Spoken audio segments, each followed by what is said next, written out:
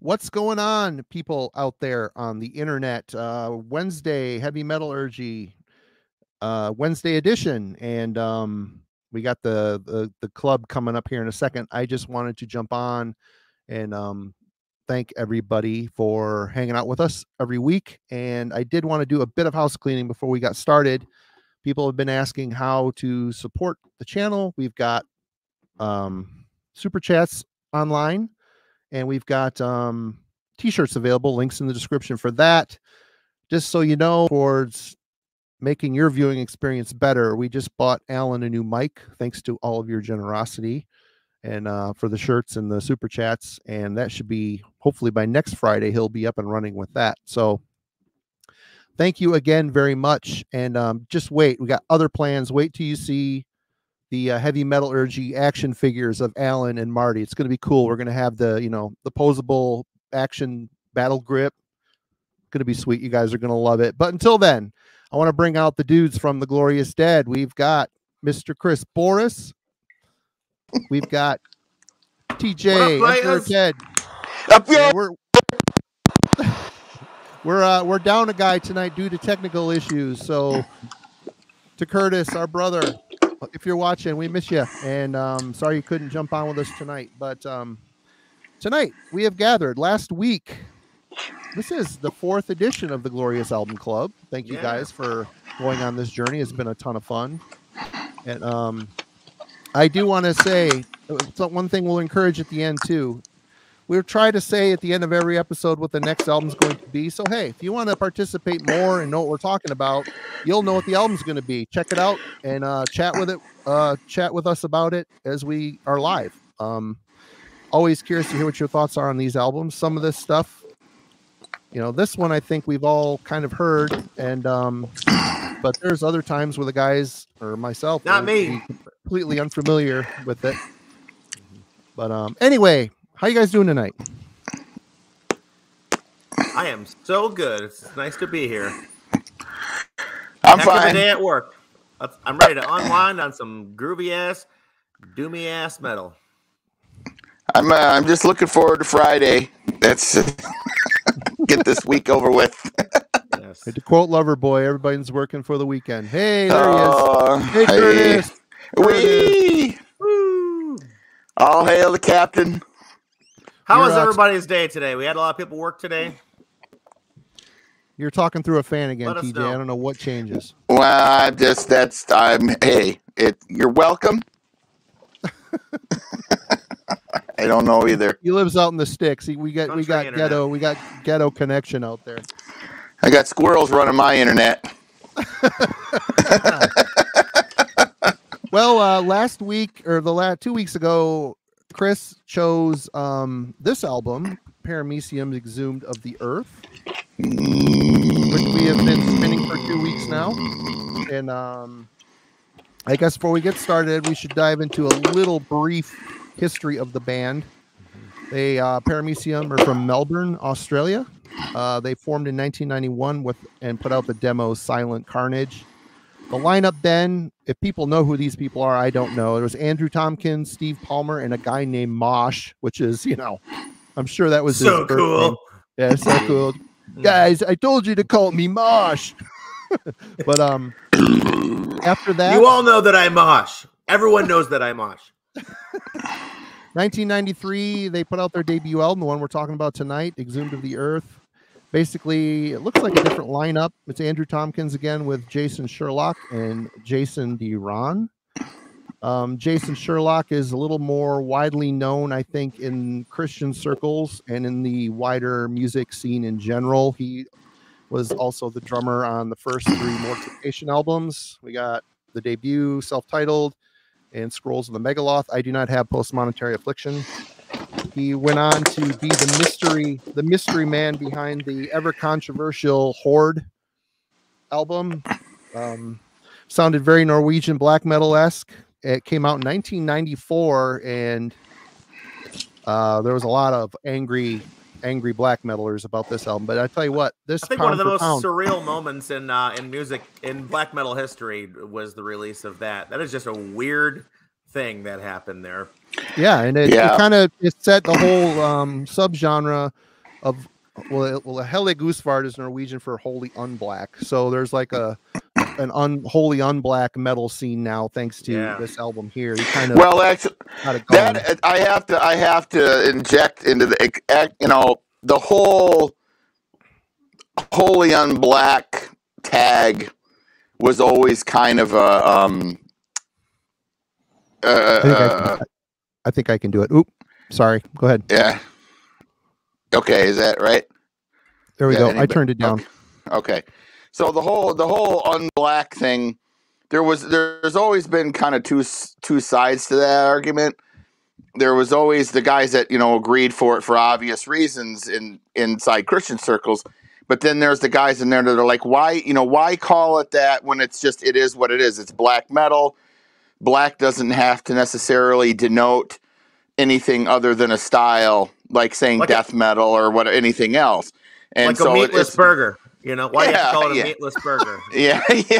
So, and so it's always kind of been, I don't know if contentious is the right word, but there's always been debates about it because I remember when it came out and he managed to keep it secret for a long, long time. Although most people always kind of understood that it was him. Because Jayson Sherlock has always been kind of one of the standout guys in the scene. So for the Christian metal stuff, because you had the few the few high ranking bands that really kind of always stood above, that always get all the attention, and then everything else underneath it. And he's always kind of been part of that.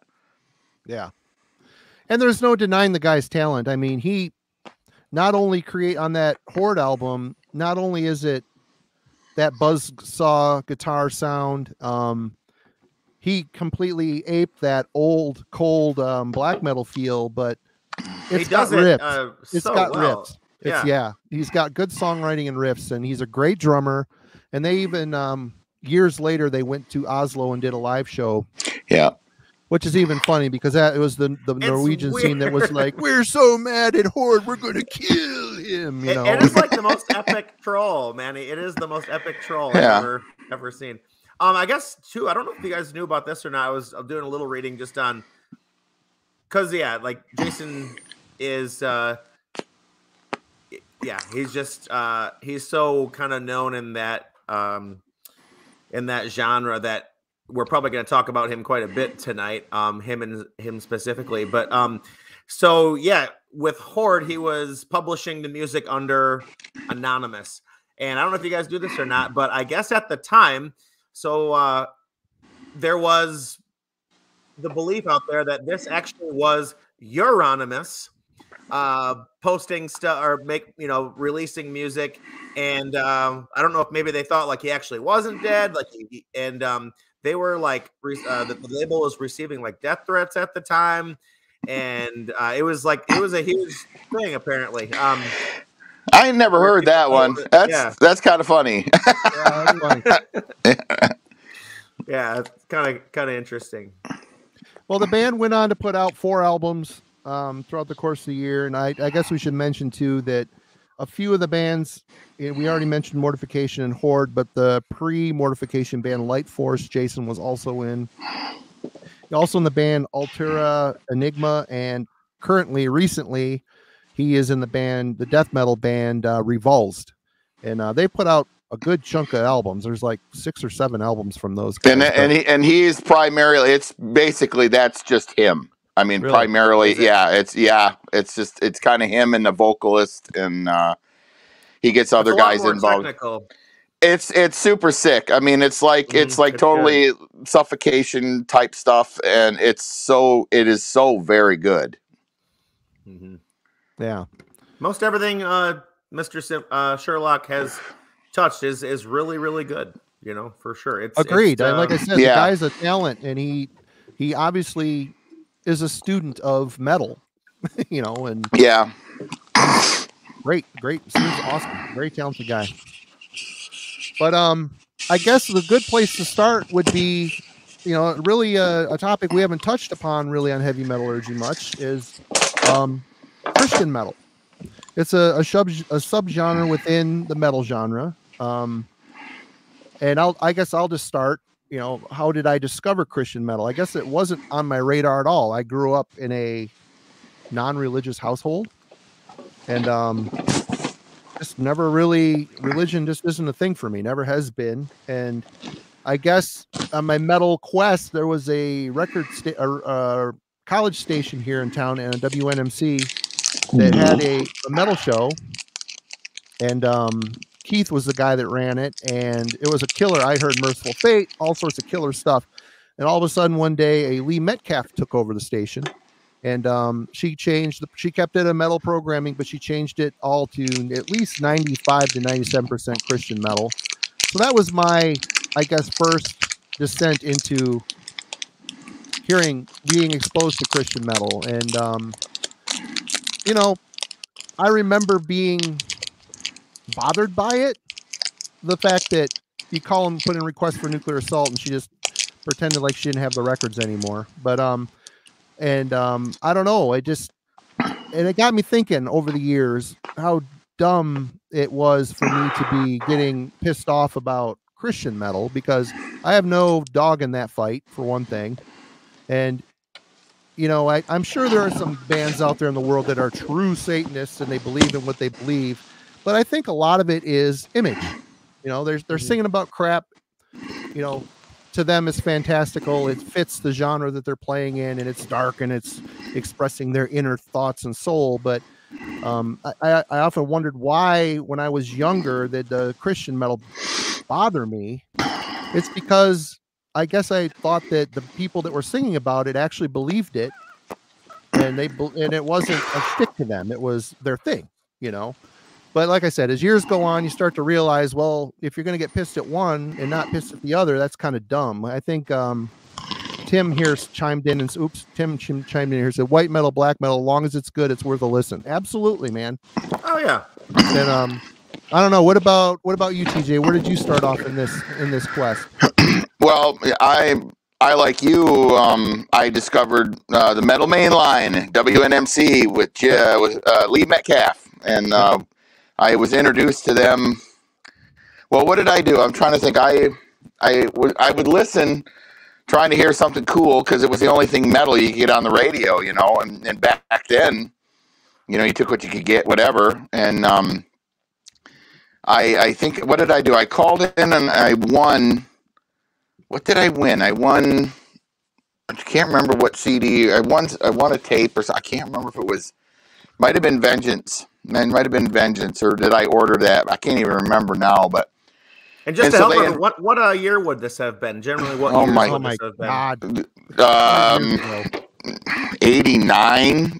89. Wow. It was before that, maybe. I think it started earlier than that. Well, I'm just trying to think of when I met them. It would have been at least 89, 88. Like before I got out of high school, I was driving. So, something like that. And I'm trying to think, when did the Vengeance Risings I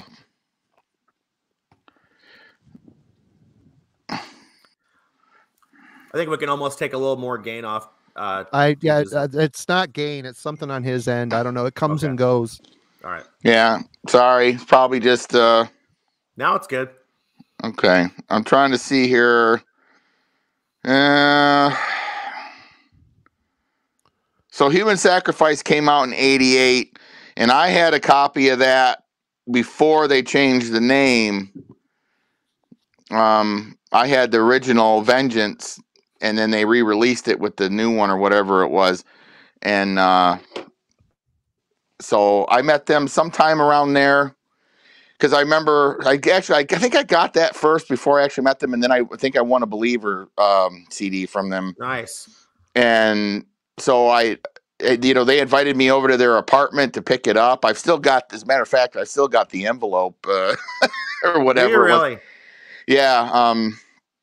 That whole story with them, we could do a stream just about them. Not that it would matter to anybody, but us local people. Yeah.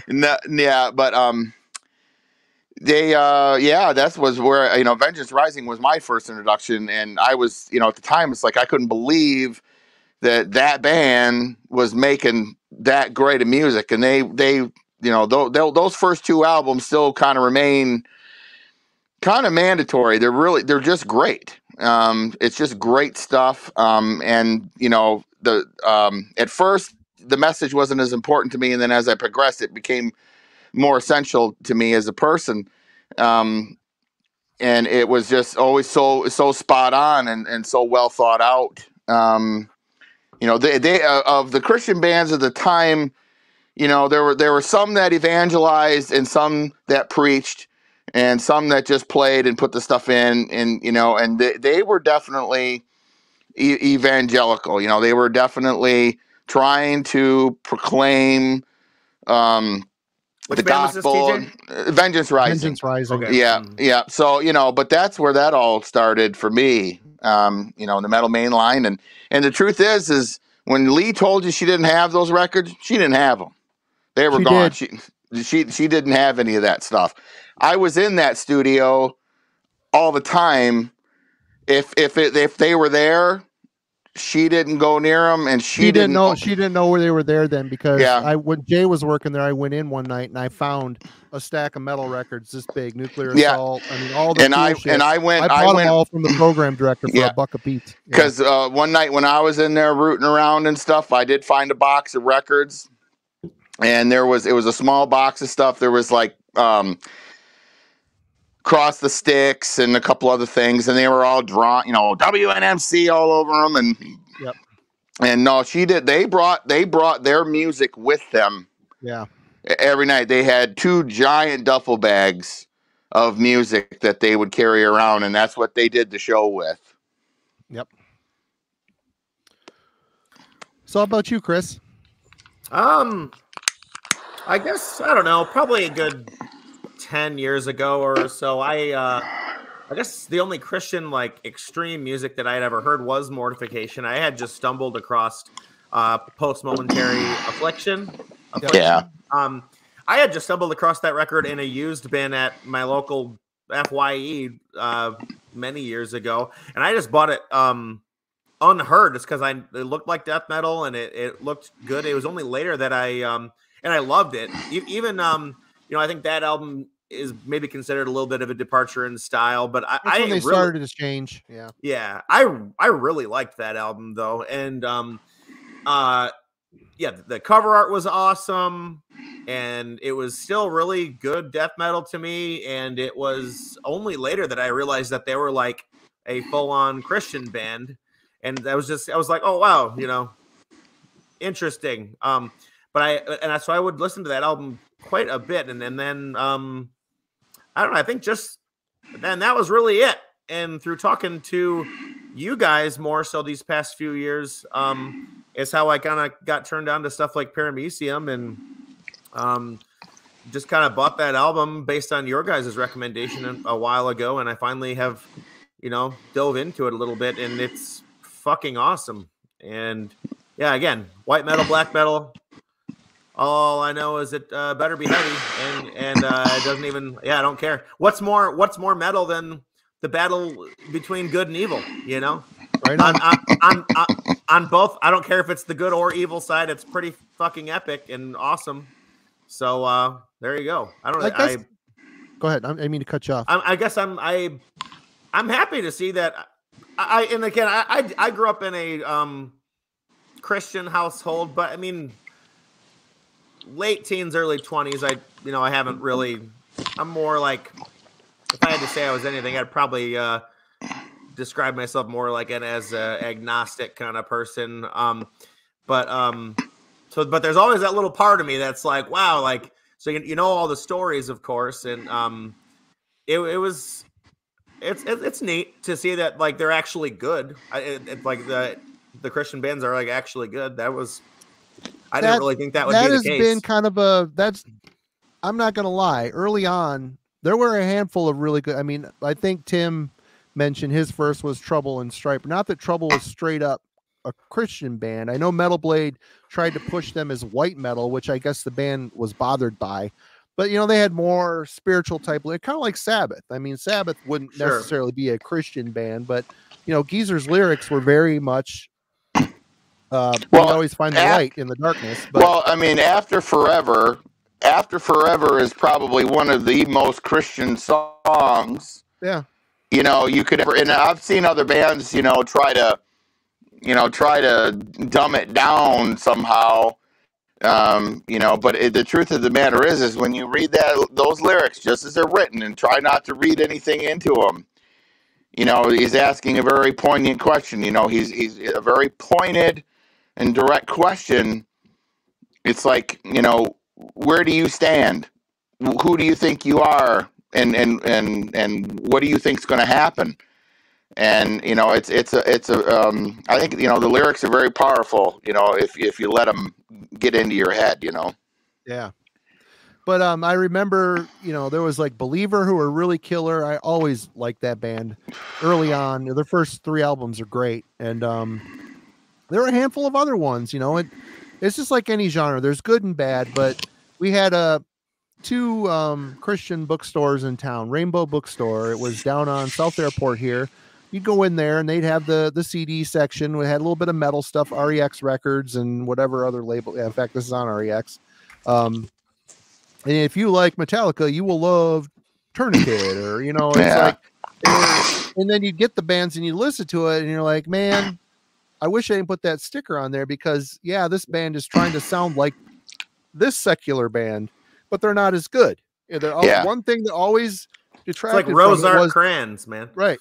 The production was okay, but it was never like big budget type production. They're trying to work within a sphere of popularity to get people to check out their message and their band, but the sound production just didn't make that material shine like it should have. So I think over the years, I think that has improved. There's still, Deliverance, I believe, and Tourniquet are still a thing.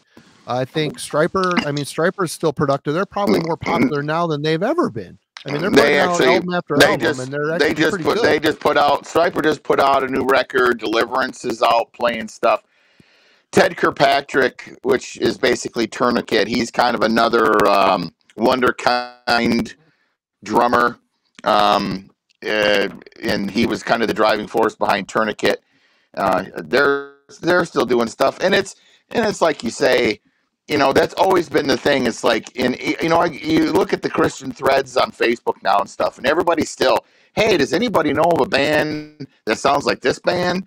And I got tired of going in there and going, no, they don't. None of them do. None of these bands sound like any of these other bands. Like maybe this riff or maybe that riff or something, but none of them do. Either listen to that band or don't. Don't sit on the fence. If you got an issue with it, then just don't listen to them. But if not, then just listen to them. Work that out and appreciate it for what it is. But stop trying. And that's always, and again with the Christians, it's like lead from the front or get out of the way, and that's always kind of been a problem. Is it's these bands always trying to ape somebody else's sound, or trying to come up from the rear, trying to be like, oh hey, we're like this, and it's like, no man, get out there and own it, and that's always been a big problem. That's why there's always been so few bands that have ever really risen to the top of what's really good. There's a lot of Christian metal bands. There's tons of them, tons and tons of them, but man, a lot of them just don't really.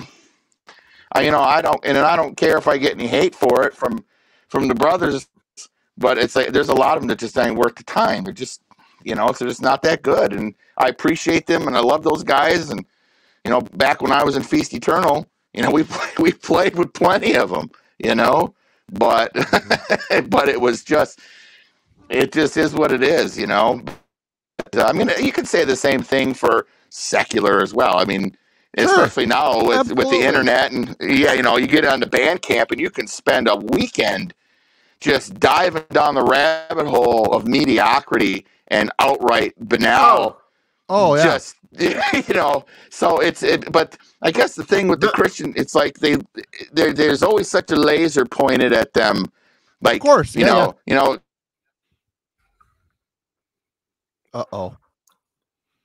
Uh-oh.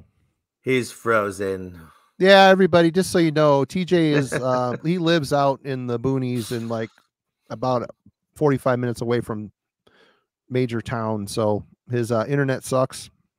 That's why we're getting some feedback and stuff. He's literally broadcasting from like a ET phone home speak and spell contraption right now, pointing between a couple trees Right. to get here to us. I'm going to text him. I'm sure he knows. Anyway, continue. Sure. Go ahead, Chris. Sorry. Yeah. Well, and I guess for since TJ did mention his old band Feast Eternal, I don't know if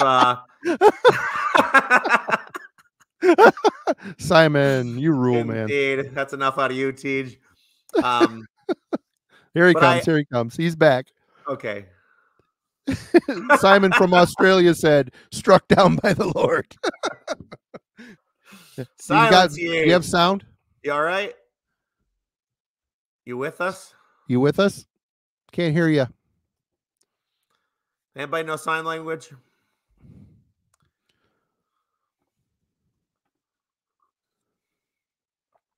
Sorry, everybody. It's all right. Anyway, you were saying, Chris, I'm sorry. Yeah, I guess for anybody who didn't know, our front man, TJ, he's been in a lot of bands over the... Oh, yeah, we're... Hello? Hello? Yep. Okay. You're there. All right, welcome back. You were saying, TJ, before you were blacked out? I'm not sure what I was saying. I forget now. The brain is squishy. Hey, you said the word Feast Eternal, so I figured it'd be a good time to talk about that. I guess what I was saying was... It's like when I was in Feast Eternal, we used to play with a lot of bands that were just kind of really subpar. Not that we were anything great. I mean, we had our fans and whatever, but, it was just kind of, it's always been a real problem that the good bands don't ever, thanks a lot. We just don't get a lot of push, No, there's no mainstream, if you will, with the metal, push on that. And, Brian Slagle and Metal Blade dabbled, and a few of the others have dabbled. I mean, we even talked when Feast was still going, Metal Blade came sniffing around us a little bit, but I don't think they felt we were ready at the time, but. And for anybody who doesn't know, TJ was... oh my God! It's Feast Eternal, and they made some waves. I don't know. You guys were really, really active. I'd say late 90s, early 2000s. Is that mostly when you were putting out albums? Yeah, I think I don't know. Prisons came out in like 99 or something, and then we were like every 4 years after that. Yeah, we had like 2 tape demos that we did before the album. I've got one copy of it. I've got a copy of it too. And it's absolutely killer death metal. Every album, it's awesome.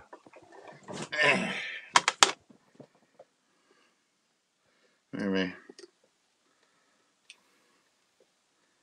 I've had people trying to get me to give them a copy of this, and I always tell people, I said, "This is wow. This will never hear. No one shall hear this again." Yes, it's recorded in glorious mono, like that sounds. If anybody wants a copy, hit me up. It's $777. All right, there it is. There's $7.77. Yeah, that's even better. Yeah, that's even better. But no, man. I don't know. So, Chris may not be able to get too into this conversation, but how were Christian bands perceived by the metal crowd at large, or are now? I mean, I would say that there's definitely been a paradigm shift. Well, in what way?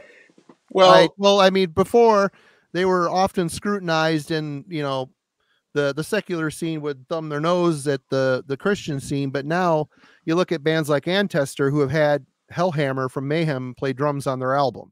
I mean, there's been like and there's like all these bigger bands are getting more recognition. I can't name any off the top of Yeah. my head because, Well, you but know, you look it's at like not as you a look big at of a thing. like Demon Hunter and Yeah. Flyleaf was another one, you know, that's kind of like quasi metal. You know, they, you know, they're big, they're huge, you know. And there is somewhat of a paradigm shift, you know, I mean, because you go all the way back into 80 whatever it was, and Striper came out, but they had this huge push behind them. The machine was in full force to make them become superstars, and they were out doing, you know, stadiums and whatever. But then nobody else could kind of exist in the wake of that.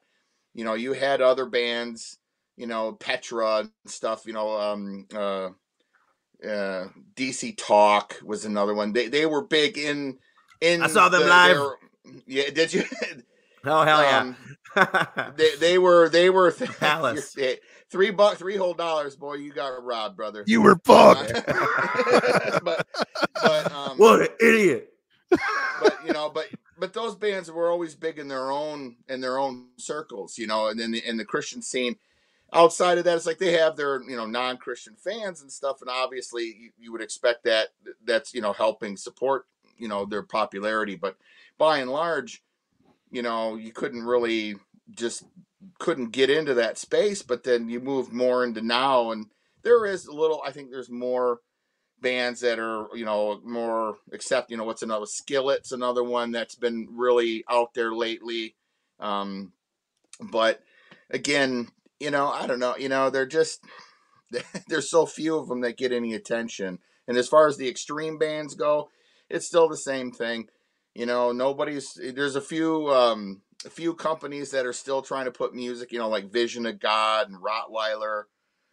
Those guys are still trying to do stuff. Vision of God has repressed Paramaecium on vinyl and a bunch of other bands and stuff. That is a sick vinyl version there. That I know, beautiful green splatter. It's nice. They're not giving that away though. I was gonna buy it. And I like the price. I'm like, fuck you. Yikes. Yeah, that's why I didn't buy, because it's like $50. It's like I'm still, you know, I'll pay $30 now if I gotta have it, you know, but once you break that, it's like it's brutal, you know. Yeah. So, but yeah. So I mean, it's just there are definitely some there's some bands now that definitely get a lot more traction. I mean, Demon Hunter's probably, as far as metal, you know, and those guys are more in the vein of like Kill Switch and stuff like that. You know, they're kind of more in that ballpark. So not good. Yeah, not my cup of tea. A lot of people like them. I've never been a fan. You know, it's just not my thing. Well, I will say I've seen. Well, Mortification came to Traverse City here. I saw them, Killed by Cain, who I thought sucked. And then, yeah. And you talk about the division in the scene. It was funny. I went to that show. It was poorly attended, of course. But there was. Where was this, Marty? Where was the show? Lars Hockstedt Auditorium. Yeah, it's an auditorium. In the old Central High School or high school downtown. Wow, so this was in a downtown high school auditorium. Mortification came to a small town, our town. Yep. Traverse City, Michigan. What year? Oh man, they were touring. It was after Jayson left the band. So it was like... Oh, Jayson was not there. Okay. Yeah, no, it was this other kid that played... Oh, it's Extol. He was in Extol for a while. Oh, Extol. Some other band. I know them. Yeah, another good band. Yeah. And they're another band that got traction, you know? These two gentlemen you both were at the show? Yeah.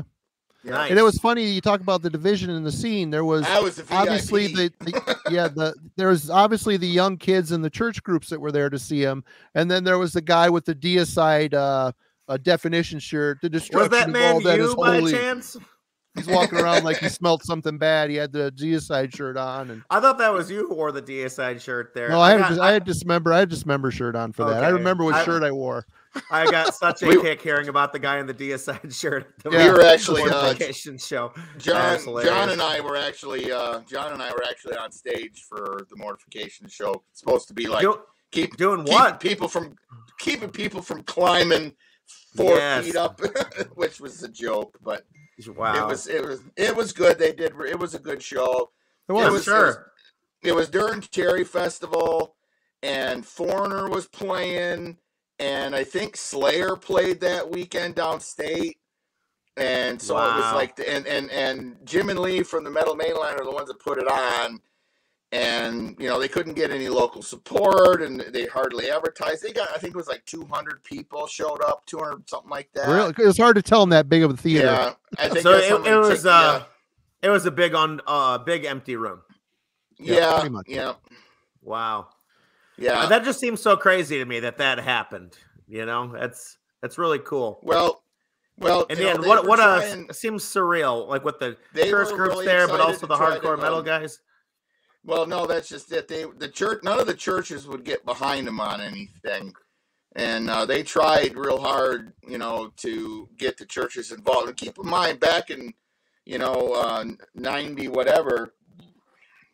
91 or whatever it was, nobody, the churches just weren't open to anything that was there was division even within that whole scene itself. Oh, sure. The elders were gatekeepers. They didn't want to let as there always has been. Yeah, for sure. And for the longest time, it was always, the debate was always, rock music and blah blah blah, and that's, slowly but surely kind of gone away, because and that was hardcore Satanic Panic era too. I mean, it was. I remember like things were intense spiritually back then with music. You get into the early 90s and the kind of the Satanic Panic was kind of dying down, but it was the 80s thing. More 80s. Yeah, the church was still very much kind of anti rock and roll music, period. There was always, and then as the internet started coming up, you'd see a lot of these essays and stuff, by Christians talking about why it's wrong and this and that. And it was always, their theology and stuff on it was always so kind of shaky and just backwards. It's, the sounds that you make, it just are not the tritone, the unholy tritone. Yeah, the flatted fifth, the note of Satan. It's like, give me a break, man. It's like, God invented the scale. God made them all. You don't sit here, it's like, it doesn't matter, you sit here and kind of whatever, you can take it and do something, you'd be like Garm, with his glass of Chardonnay, Satan. Yeah. That was gall, actually. That was gall. Yeah, gall, whatever. Yeah, it shows you how much attention I pay to that tool. But, it's just, but the point is just, you take it and pervert it and whatever, but it's like, there's nothing wrong with it, so. But that was back in those days. It was still a big problem, and there's always debates, and it still comes up from time to time, but not like it used to. Yeah, that seems about right. I remember seeing Living Sacrifice at Milwaukee Metal Fest. I think Solid State had a contingent of bands at that. Who else played? No, I'm sure they did. Another Christian band played. They were quite good. I can't remember. It wasn't Zao. I can't remember who the fuck it was. But anyway, you know what? I had to give those guys props because they're in a non-Christian crowd and they're raging. They're crushing. And in between they'd stop playing. Somebody like, God is fucking dumb, and the guy would be like, oh, that's your opinion, man. And then they just jump into another song. And I thought, you know what? Stepping into the lion's den and doing what you believe in. I watched their whole set.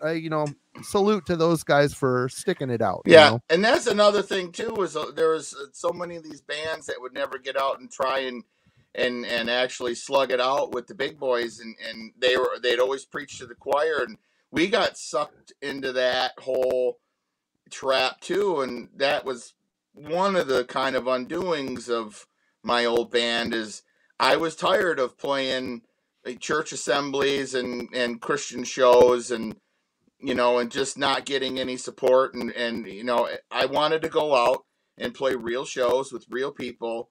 It's like this stuff we're singing about, these things, that's who needs to hear it, not the people that all think the same thing.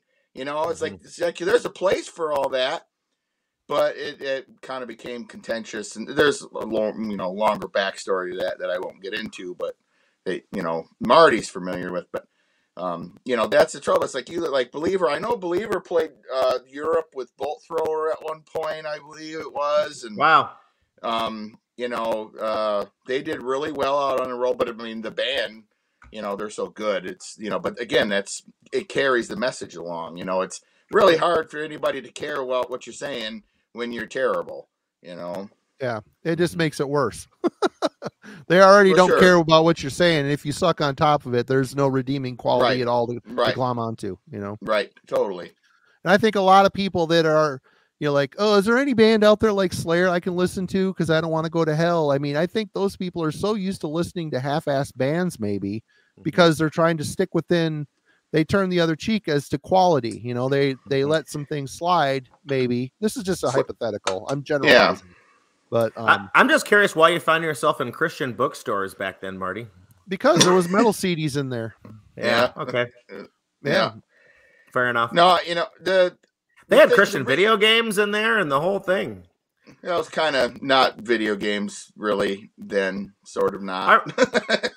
I remember they had like I remember back in the day there was Christian Nintendo games in a Christian bookstore. There was a couple that came out. Literally, like throw crucifixes at the devil and whatever. I heard they were really bad. Little souls, and they looked like little over easy eggs. It was weird. And then like the devil was at the top of the screen, like doing like walking like an Egyptian. Walking like Egyptian. Yeah, it was. I forget that. Man, I gotta find out the name of that game. Here we go. Wisdom Tree Games. Yeah, absolutely. There was a whole line. Same thing with metal. There was a whole line of, if you like video games but you don't want to go to hell, play these ones. Right.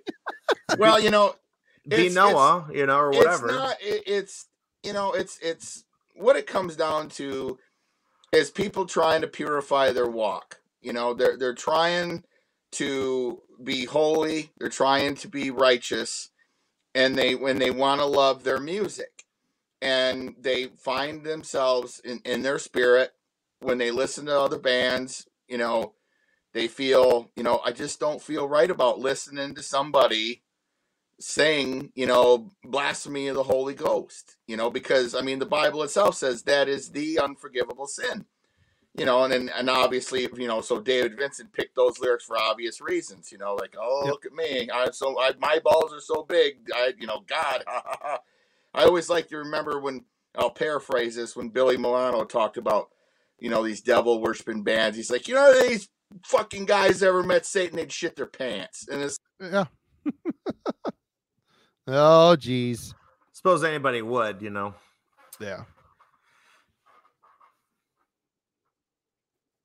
Anyway, TJ's out of it. So Chris, that's what you get, TJ. What's your first impression of this album, Exhumed? Yeah, I suppose we should yeah, so the album, yes, I suppose we should talk about the album. This album is awesome. Totally awesome. I suppose it kind of depends on my mood. And I think this goes for a lot of people, whether you're in the mood for a Doom album. Right.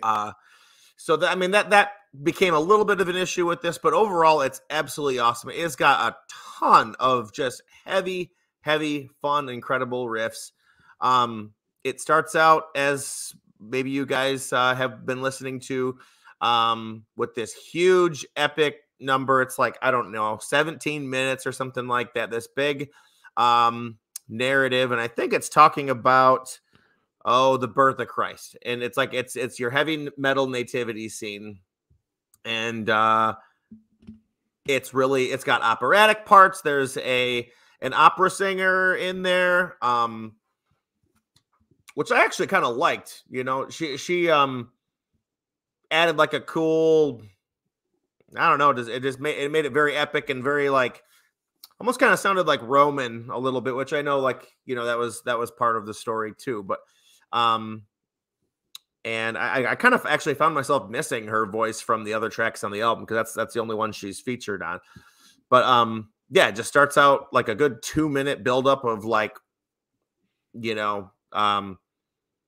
just like one note. It's like jun jun jun jun jun jun jun. When it finally hits into that first riff, it's like it's incredible. It's break your neck, and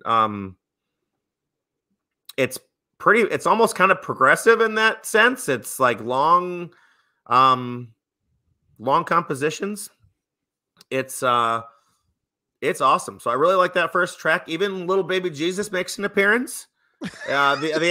So how many albums literally have Baby Jesus on it? Like speaking on it, Baby Jesus. He was mostly just saying like wah on it. But that probably shot their recording budget. That's probably why the guitars sound a little tinny. He was like born in an echo. He was born in a reverb chamber, apparently. Yeah. Like, oh my God, someone get this kid to a doctor. But what's this baby doing in this reverb chamber? But no, it was awesome. And then the rest of the album is just a doom death metal solid album. It's great the whole way through. Yeah, and I guess with as far as like content, it just talks about pretty broad strokes Christianity stuff. that they are not. That they are not. They're I guess they're priceless. But I forget what I was saying. It's yeah, great record all the way through, really.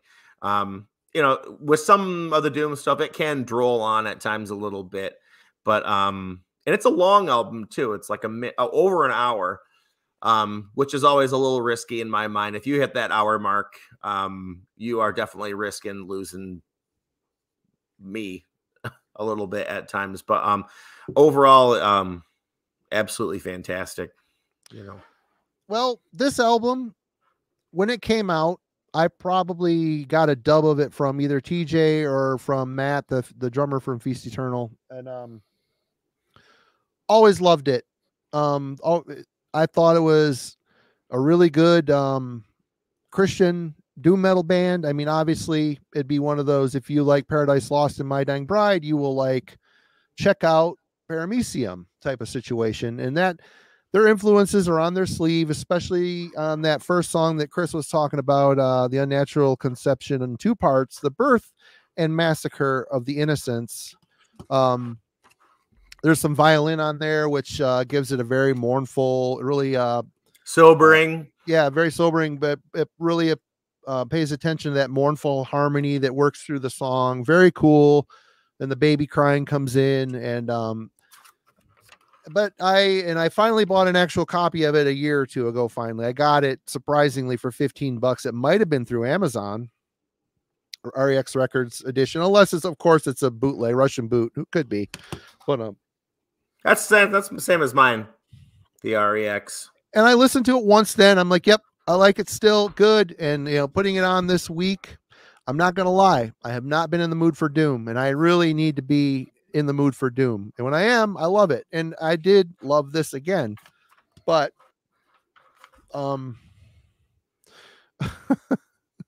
TJ is having some serious trouble here, folks. We're so sorry. You there, TJ? There he is. There's that handsome guy. Can you hear us? Yeah, I don't know how well this is going to work, but well, it's better than it was the other way. I don't have any of my adapters for this phone. But anyway, for first impression of not listening to it for a year or 2, I really like this album still. I was not being as into feeling like I wanted to listen to doom as much. I was. Yep, we're here. Oh my god. I can hear you, Chris. Oh, there's my. It's like a drunk baby. Hello, Mom. But is this working? Me, the album, it seems to be so far. We see you. Yeah. Nice to see you. I'm sorry. I totally lost my train of thought. Oh, I was able to look at it a little more critically, and I think a good share of the songs on this are awesome. There's a couple I didn't care for. I thought like this track, I think it was The Killing. It was all very much doomed by numbers. They were trying to play slow, and the song, it was just kind of low rent doom metal. The song didn't go nowhere. It was just kind of a boring song. I think though the band succeeds more when they break it up. There's a little bit of speed, some heavier, faster plot comes in. There's even some time changes and shit in the song. Removed of the Grave, the last song. And I cracked the seal on this and looked at the lyrics. It looks like, I'm assuming this is like the journey of Christ's life. The beginning is the nativity, and then you've got the killing, entombed, it comes back to life, voyage of the severed, and then removed of the grave. I'm just assuming it's just the birth and resurrection. Actually, I kind of followed along with the lyrics. I was kind of curious what they were talking about. It's partly that it goes through the birth and death, or the whatever. It's the birth, the crucifixion, and the resurrection. Even to the point where they found the empty tomb. And that's about the first half of the album. Then after that, it's just kind of general, like, kind of good old Christian rebuking, Yeah. Remember, don't put prophets in front of, goodness, because then, you're not living right. Was it Voyage of the Severed? They get into the hierarchy. This isn't working, TJ. You can hear every other word. Yeah. It's all robot. Okay. Man, I'm having this. It's all good, man. You might want to try your other system again. I'm having the worst thing in my...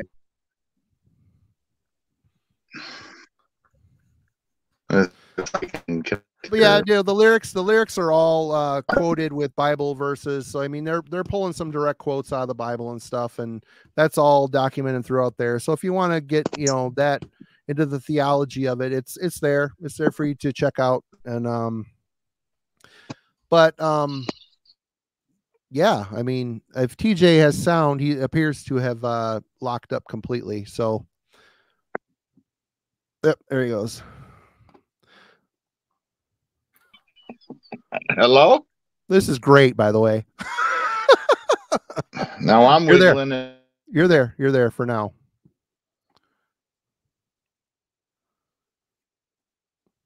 That could be. Try that. Anyway. Someone hire Yacht Rock guy. He's our he could be our tech guy. Indeed, we need one. Obviously. Send him over to Honor, Michigan to fix TJ's squirrel-infested internet connection. But okay, let's we'll move on.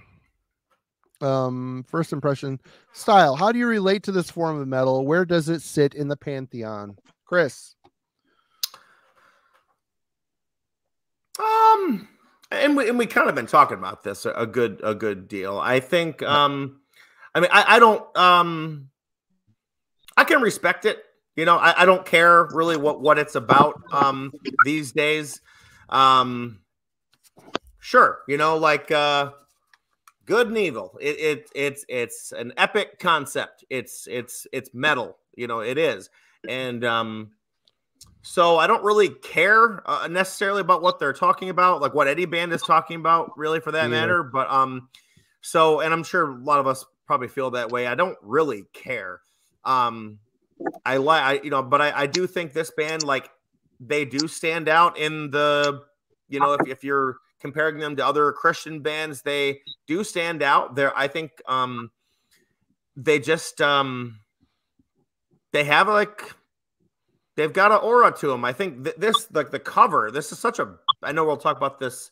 I'm jumping ahead, but man, this cover is so cool to me. It's like it just invokes like a whole vibe, man. It is the freaking calligraphy and stuff. And actually, you know what? Jayson Sherlock is a graphic designer, and he drew that. That was another one of his contributions. And actually, he drew the early Mortification stuff too. The Scrolls of the Megaloth and the self-titled. He drew those album covers. So, I mean, that's really cool.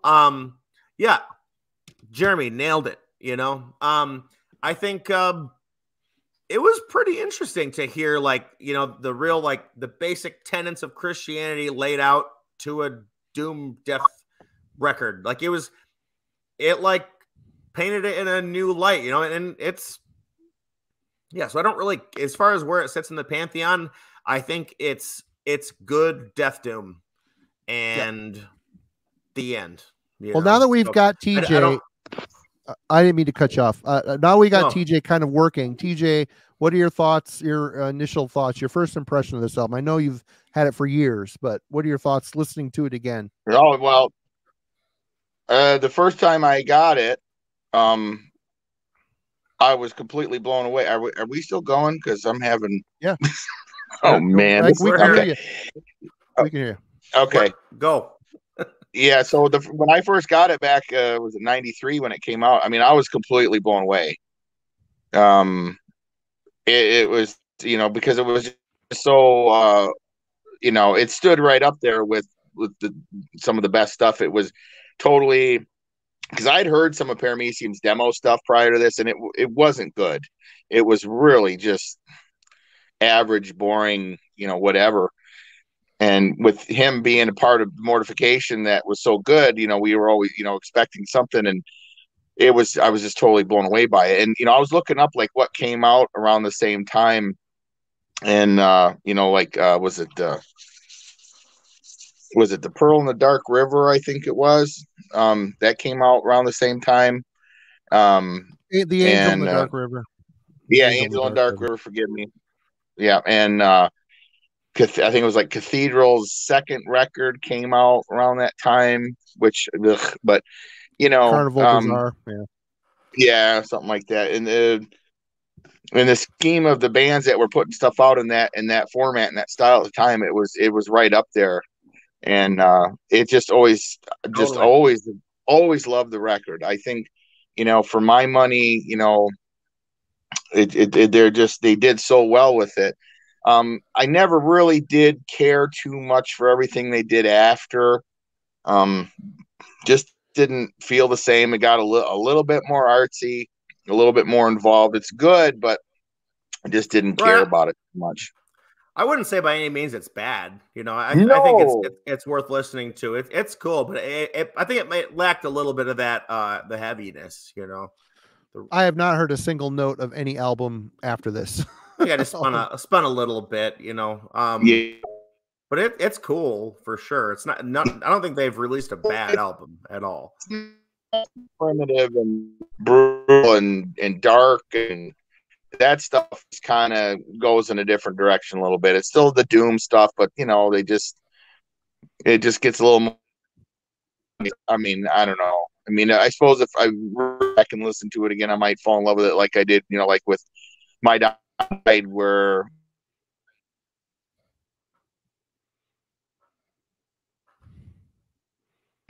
and now I absolutely adore everything they do. You know, I had to revisit it, you know. Mm-hmm. Yeah. We did that first impression style, musicality, talent. Chris. It's great. You know, riffs, man. Oh my God, the riffs. Such good riffs. They're not mind-blowing riffs. They do kind of fit, you know, just the doom that was going on at the time, but they're heavy, they're awesome. They're man, like the first riff of the first song, like dun, dun, dun, dun, dun, dun, like so heavy. Like they get lodged in my head. They're fun, they're cool.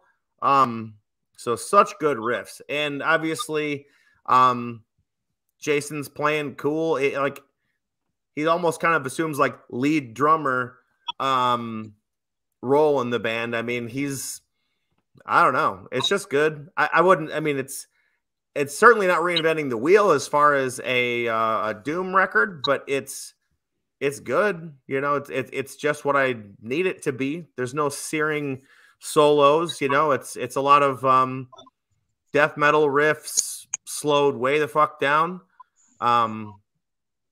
So it's great for what it is. It's great. I don't need the musicianship to be any better than it is. It's awesome. There's one for you, TJ. I don't know if you can see the comments on your phone. Do you dig Unholy from Finland? I don't know that I've ever heard them. To be honest with you, they're great. They're great. I'll have to look it up. They're great. The Second Ring of Power is a total Doom classic. Awesome. Very cool album.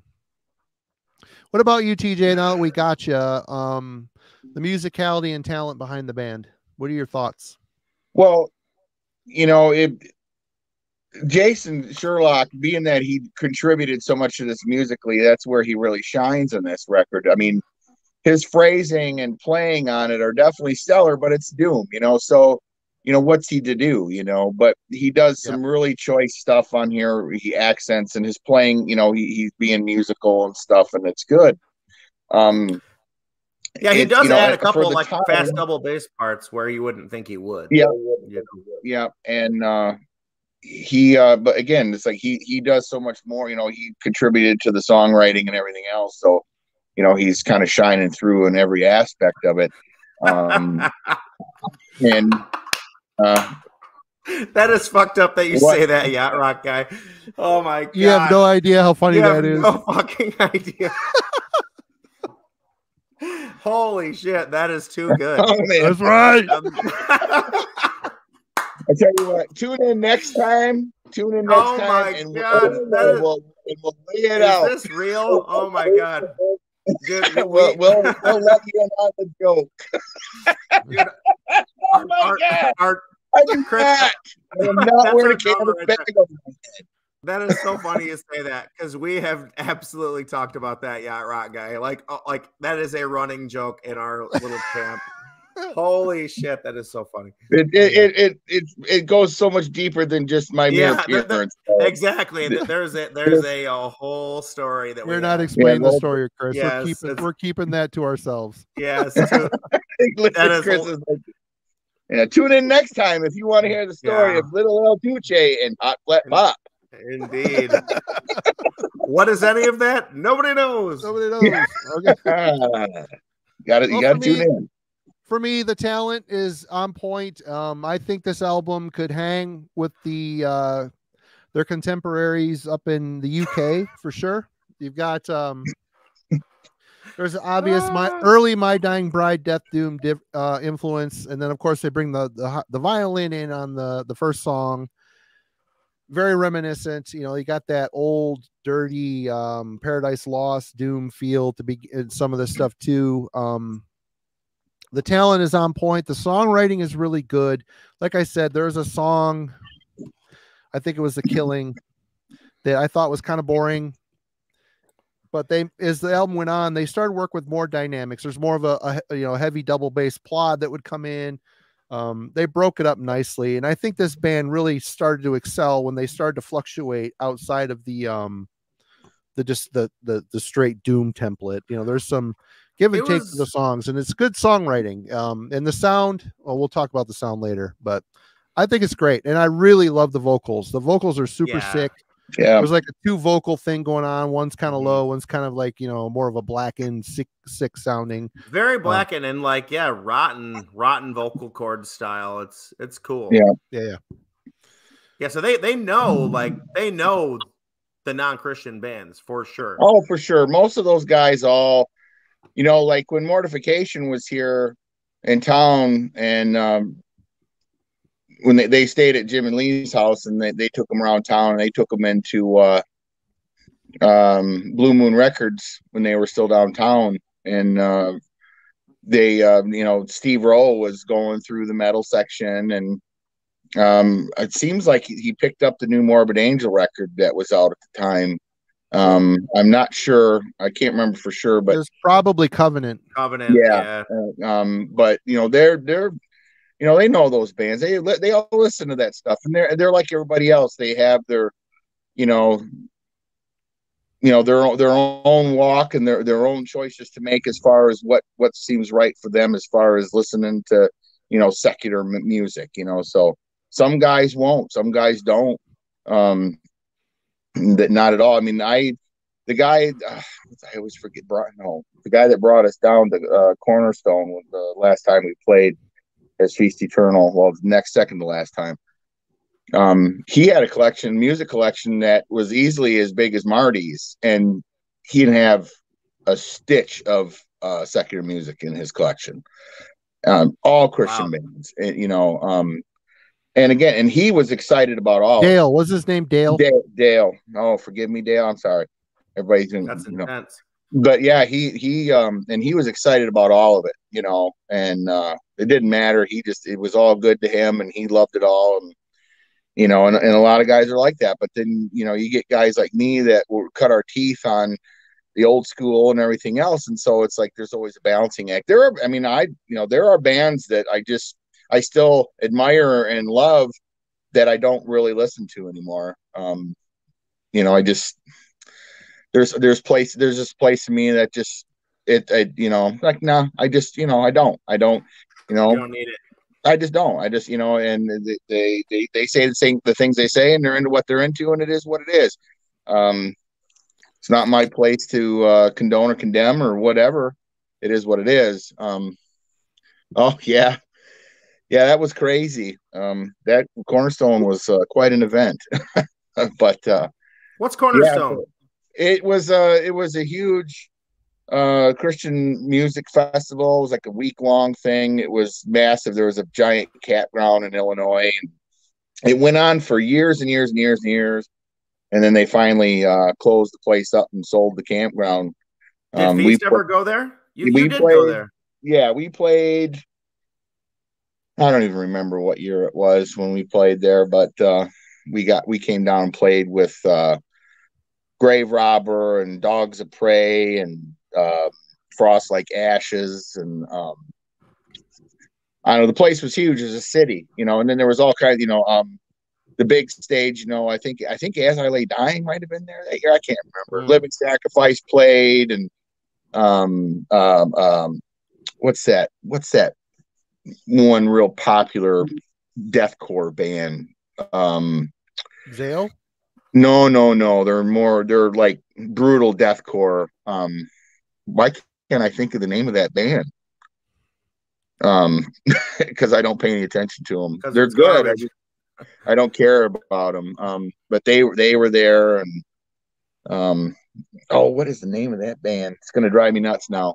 But yeah, it's crazy. It's crazy festival, huge, tens of thousands of people, and you know, just, you know, week long, and it was, yeah, it's all kinds of stages and events and stuff and things and speakers and whatever. Yeah, we went down and stayed for part of it. I think we were there for 3 days, and played the one day and whatever. So I think there's actually a little bit of footage on YouTube if you guys want to check out.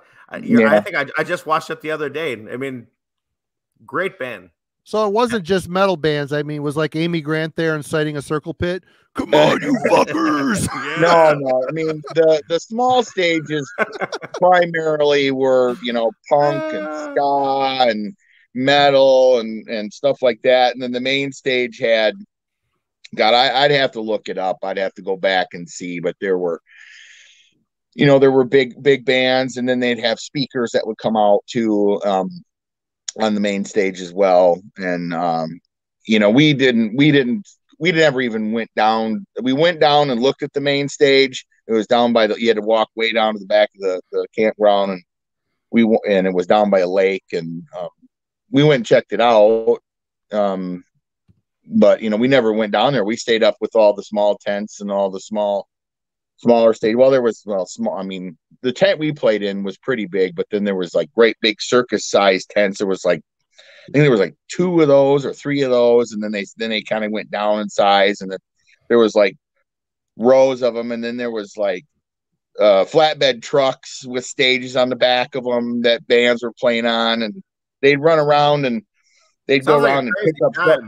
It was crazy. It is crazy because they'd run around and pick up shows while they were there.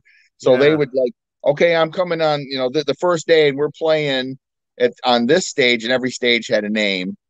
And so they'd play on that stage, and then they'd go around and they'd pick up a show at the stage across the way, and then they'd, you know, and they'd play, you know, every day while they were there. Some bands would play twice a day, you know, or more than once, you know, and it was nuts. And we didn't know any of that stuff going in, so it was kind of, you know, we kind of missed out on some of that, but it was cool, you know. All right, let's go on to, okay, this is the band's debut album, as we've determined. Their influences are evident, which we've also discussed. How do Paramaecium fit within the doom genre? Are they on target? Are they exceptional? Are they lacking? I personally feel like for the time it came out, it was easily as good as anything else that was coming out. It's like there might be a soft spot here in the record, but overall they totally fit with their contemporaries. And, you know, they were even, you know, at 93, they were, you know, the violin, the acoustic guitar, the operatic vocals, you know, they were, you know, pushing the envelope at the edges too. And then you go to their, you know, later stuff, and that becomes even more so. So definitely on point. It's an absolutely great record. And I mean, I've got my, you know, the opening songs are by far the best, and then, you know, I think, like, you know, like the third track it really stands out, and then the end of the record when they get into the acoustics. I was gonna say that they bring it around at the end of the record, so they kind of like get back to what was going on the first. There's even a little timing change fluctuation. They did some. It's a cool song. The last song is pretty cool. Yeah, it is. Definitely. I think the first and last songs are my favorite ones. Yeah, for sure. All right. What about you, Chris? Anything to add to that? Not really. I mean, I think it was definitely not lacking. It was not any worse than the other death doom of the era. It was cool. Yeah. Yeah. Is this still about Wasp? No, it's not. I think it's all actually really about Wasp. Yeah. Isn't everything? Indeed. All right, let's get to the production. I guess I'll start with this one because to me, I think the production is overall really good. I think the guitars have a tin canny sound to them. They sound very it kind of detracts a little bit from the heaviness, but the guitar sound itself is so good. It kind of works past that a little bit. And I think overall that tin canny sound and how the vocals are so in the front, you know, that cool transition between the lower and the higher snarl. The very minor flaws in the production actually kind of add to the band's sound a little bit, which I think that sets them apart a bit from their, you know, the bands that may have influenced them, which is cool. I mean, you listen to As the Flower Withers by My Dying Bride. That's just a crushingly heavy doom metal album. And I mean, even Gothic by Paradise Lost, which is one of my favorite doom albums, that isn't without its problems sonically. You know, there's some thinness in the guitars there, and the drum sound isn't the best, but this album I think holds up really good. The production is a very minor complaint. It isn't detrimental. I've heard Christian albums that sound a lot worse than this. And oh yeah. And I, you know, even these early Mortification albums, they sound good, but even like Scrolls in the Megala, it doesn't sound great. You know, it could, if the production was maybe a little deeper, a little sharper. The one thing, the guitar tone on Scrolls in the Megaloth is crap. It's not. It's a very thick guitar tone. That was all. You know, that was all. I think really had more to do with Steve Rowe and his kind of vision for how the band was so sound because of the bass. And this one, you know, when Paramaecium, you hear that, and you know, being that it's related, you know, because of Jayson, and it's so heavy, it's so crushing. It's like, but you know, I mean, they recorded this stuff in Australia in '93.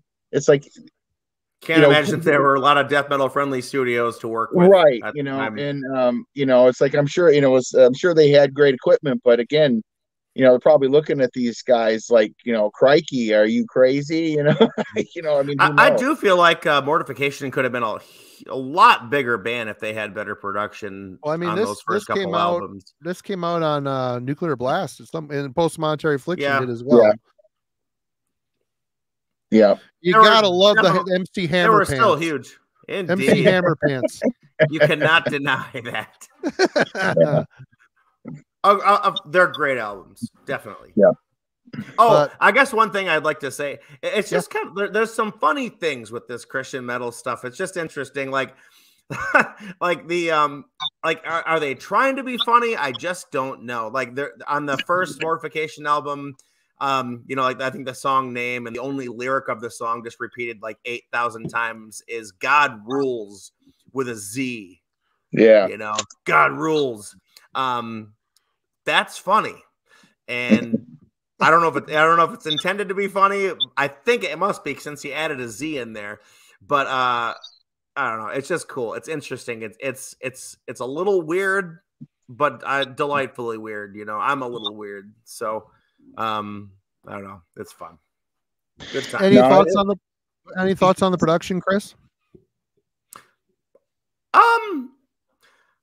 Nothing really more to add. I mean, I agreed that I was like, man, I could just use a little bit more beef out of these guitars. I was listening to it in the car on the way home from work today, and there's like, on my first listen, I was like, wow, this album's like huge, and it sounds just really big, but the more I listened to it, I was like, wow, like, it really is, it is kind of lacking in parts. I think it would have helped just from like I don't know, like, and I don't know too much about the technical side of things, but like, I feel like it's a little like closed in sometimes with the production. I don't really know what you do to make that just sound bigger. I would love to feel like you're in a big tomb, and I don't always feel that,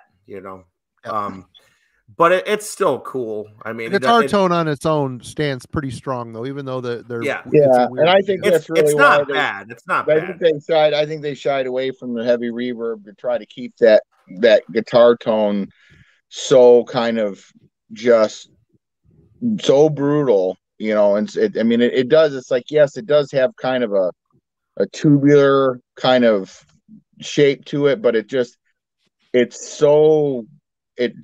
pounds so good. It does. He opens those B, that B up, and just they start riding it, and it just, it's just plodding right over your skull. The first 2 minutes of this album is one fucking note. Like that is like, this album is like, fuck you, listen to this note. And well, like us, we're always afraid to get mileage out of riffs. We don't want to. But here they are, 2 minutes of jung jung jung jung jung. Yeah. It can work, man. It can work. Yeah. And just to add to No Baloney's comment, I agree too. I definitely don't mind. It doesn't need to be a perfect production. I think it there's a charm there, and that goes for a lot of the early 80s and 90s death metal is there's a charm from the imperfections for sure. Like I like to think of it as a bunch of like people who don't have means to make perfectly polished records, just getting in the studio and doing it. And that's what I like about it. Like for me, like you go back and listen to like Blood Feast EP, the Face Fade EP.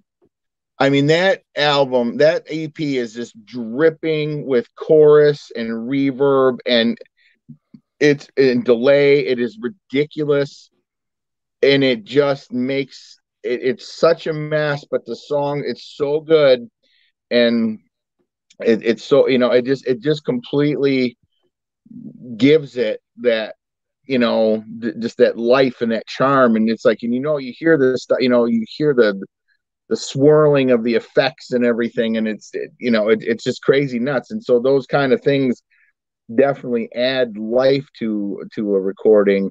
And these guys, it's like they went in and they the record is polished. Exhumed to the Earth is definitely polished. They knew their stuff, and they got a good recording out of it. Yeah, but it's still, they're still got some of that kind of homebrewed charm on it that just gives it that life that I think most of us that listen to these bands. It's like we love, I love a record that's got a lot of shine to it. It's when it's good, but you still you always gravitate back to the stuff that was there before, and that isn't necessarily as perfect, and it just sounds so good. Okay, let's talk about the artwork. Chris, already might as well reiterate the few things you said about the art, Chris. Yeah, I was it was cool to learn that Jayson Sherlock did the design here. It's and our drummer Chris talked, he was he didn't always like how it kind of almost looked like a flyer. It kind of does look like a church service flyer in some regards, but I don't know. I almost kind of like the juxtaposition of kind of the grainy photo. It's the grainy photo in this really intricate calligraphy. It's bizarre. It's bizarre. I love just the old I don't even know. It's cool. It's weird, but it's cool. I have never really seen a cover like it. It almost looks like a Croatian. Was that the name of it? What's the name of that band? Croatian? It looks like one of their album covers with that weird calligraphy and stuff. It's cool. Yeah. I mean, it's just so cool. I don't know. I like it a lot. I love how it's I don't know. I like how it's green. I have no idea. It's cool. Yeah, I like it. It's like old piece of parchment with a picture and some calligraphy on it. That's cool. I think Marty has better words. Yeah. I think it's I agree with you. It's cool. It looks different than a typical metal record. It's cool. TJ? Oh yeah, I agree with that. For me, the photo, like how they bring the and then they look past it to the graves beyond, and I think it's a powerful image. I think it's good. I mean, it's like 93. He probably didn't lay this out on a MacBook. He probably put all that and sent it in for to be put together. However, but I've always liked it. I've always felt like it was very appropriate for the layout and everything, especially like you get on the back and how they did the little lines like they would in the old texts, where each line, each first letter has its own little piece of art. And anyway, my screen is blotting all that out. Yeah. So that's just like you would see in old text, old books. That's how they would do it. They would each one would have its own little thing. Yep. It's cool. So definitely cool. It's a story. I mean, that's probably one of the main reasons I wanted to buy this album in the first place is the cover. It stood out from the others instantly. All right, let's it looks more like a book than an album. I've always loved the aesthetic of illuminated letters, calligraphy, and the colors are nice. Sure. Let's end with our judgment, final thoughts. TJ, now that you're working, I'll let you talk, and I'm gonna go use a little boys' room while you're doing that. So go for it. Well, good luck. I don't know, man. For me, this has always been a favorite of mine. Like I said earlier, this is actually my third copy of this record. I'm not really sure whatever happened. I was a lot more brutal to my music collection in years past. And guilty. I actually at one point dispossessed myself of my entire music collection. And again, like when I talked about people trying to kind of work their faith out, as like it says in the Bible, with fear and trembling, so you're trying to decide and find your way through to what's right for you and versus everybody else. And so I didn't have a music collection for a long time, and only in recent years I've started reaccumulating music again. So This record is, I think it's a great record. I think it's a great example of, you know, Christian metal. They are far and away one of the premier bands of the time and still are.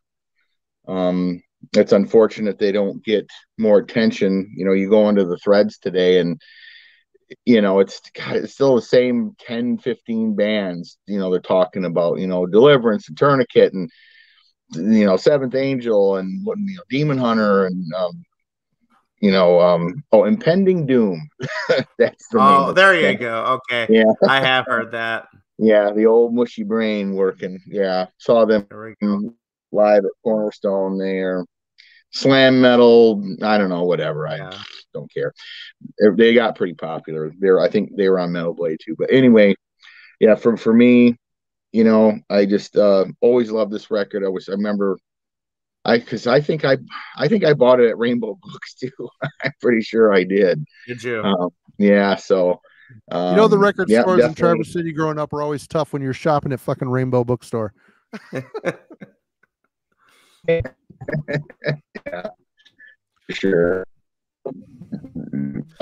All right, Chris, how about you? Final thoughts? But, yeah, so that's, you know, that's my. Oh, sorry, I thought you were done, TJ. You broke up. Sorry. No, this was all. It's fine. It's all fine. Yeah, I had a great time absorbing this, and I'll probably look into the other. I think there are 2 more that I need to check out a little bit. I'm interested to see the progression a little bit. This actually spurred me to get a little bit more into Mortification, dive into the other albums too. I ended up picking up Scrolls of the Megaloth in the first one too. I think that's just the self-titled, I think. Yep. But and then the whole Horde thing, you know, that's very it's just an interesting piece of, I think it's a very interesting piece of heavy metal history in this general. Is a killer fucking record, man. It is. It is. Good. Some of the most funny song titles. My Invert the inverted cross. Invert the inverted cross. Oh man, can I just please say a couple of these? If you haven't heard these, man, look this up. Release and clothe the virgin sacrifice. Someone help that. Release and clothe the. It's just so great. Silence the blasphemous chanting. Yep. And it just goes on. It's a very bizarre thing that happened. It's neat. I love stuff like that. No, but this album, it's great. I'm happy to have owned it. I to own it, and I think it's just a totally solid piece of music, regardless of what spirituality the musicians have. But it does give way to some good conversation about, you know, religion's place in music, and because it's always been around. Absolutely. So, but it's a really cool album. It'll be definitely listened to a lot more. So. Yeah, and for me, I'm going to say basically the same things. I loved it. I think I loved it more back. What? Oh, I'm just talking to Brian. Right. Can't you see she's cold? I think it's I think I liked it more when it came out. Listening to it now, I still really like it. Again, I was not in the mood for Doom this week, which is fine, but I still loved it. It's still really good. A couple songs here are weaker than others, but it's really, for the era that came out in the Christian scene, it's a shining star in the Christian metal scene for sure. Even in the worldwide Doom scene, it holds its own. It really does. Absolutely. It's a good album, and I think we'd all encourage you guys to check it out. It's a good record. But yeah, that's it. I'll put a nail in this one. And should we do this again due to all our technical issues? It's my turn to pick again. I'm gonna go with for the next. So if anybody in the chat wants to check this record out along with us, I'm gonna go with Rage Trapped. Oh, wee. Okay. I'm I'm ready. I'm here You for it for sure. you Let's didn't- do this. You didn't pick Let's do this Perfect Man thing. because you know I love Perfect Man. Well, I think Perfect Man is good as well. Let me see, what number album is this for the band? This is That's like 2. what, 58? This is their 5th record. This came out in Yeah. 1992. And hey, Mia, thank you so much. You're too kind. I don't know how much that is in Japanese money, but thank you so much. It's like $10, I think. Oh, right on. Thank you so much. Really appreciate it. You're in on all these streams with us, whether it's tonight or Heavy Metallurgy's Friday night streams, and thank you so much. But yeah, this album, I started off with Rage. They're a very unique, different band, and Jürgen did a mini deep dive on the first half of their career and was talking about how good this record is, and I checked it out, and I know where I stand on it. I'm just curious where you guys stand on it too. So Rage, Trapped.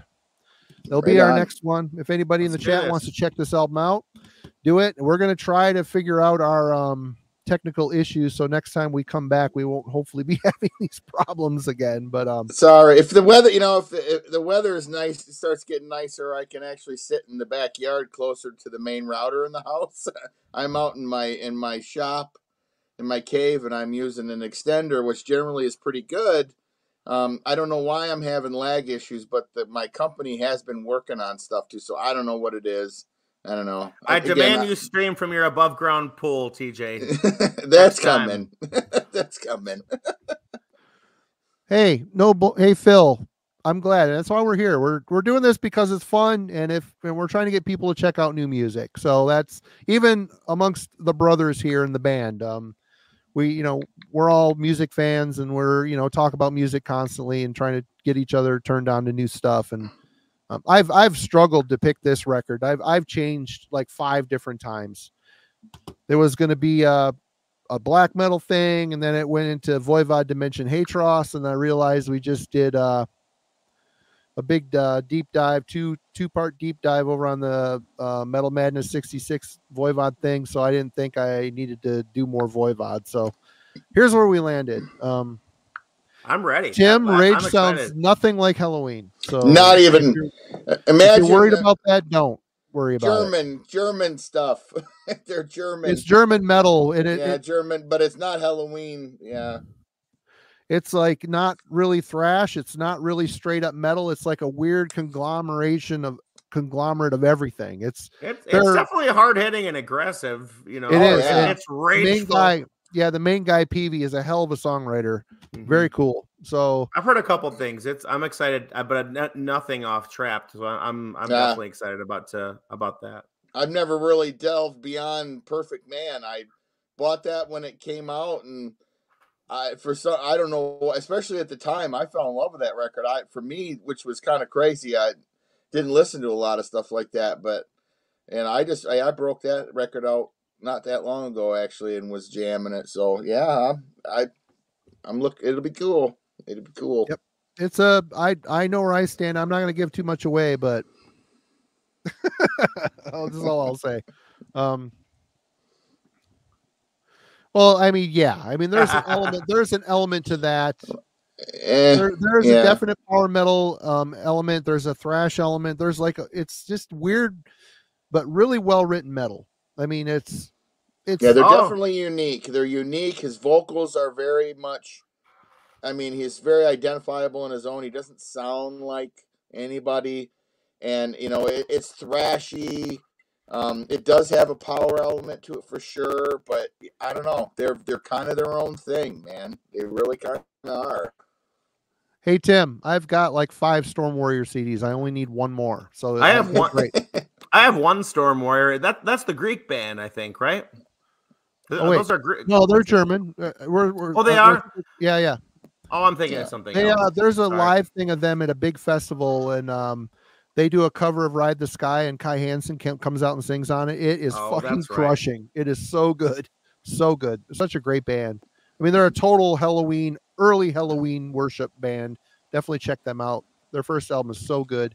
But anyway, we're done for the night. Thank you so much, everybody, for hanging out with us tonight. And Thank you. we'll be back maybe next week. Maybe it'll be a couple. Like I said, we'll see where everybody's schedule sits and technological issues, and we'll try to get all that figured out.